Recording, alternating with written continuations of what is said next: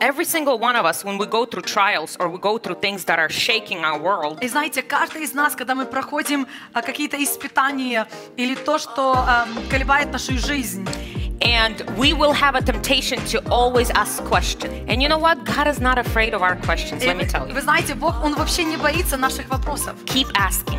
Продолжайте спрашивать. I don't know if he's going to answer, Я не знаю, если Он будет отвечать, but keep asking. но продолжайте спрашивать.